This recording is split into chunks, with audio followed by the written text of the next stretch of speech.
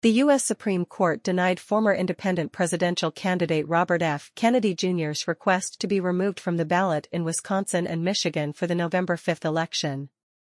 Kennedy, who has suspended his campaign and endorsed Donald Trump, argued that forcing him to remain on the ballot violates his First Amendment rights.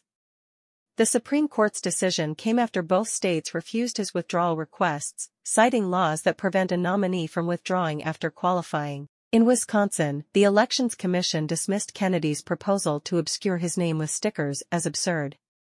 The Michigan Supreme Court also ruled against him. Kennedy has been actively encouraging his supporters to vote for Trump instead of him. Conservative Justice Neil Gorsuch dissented regarding the Michigan ballot, but no other justices publicly opposed the ruling. Kennedy previously faced rejection from the Supreme Court in his attempt to be reinstated on the New York ballot.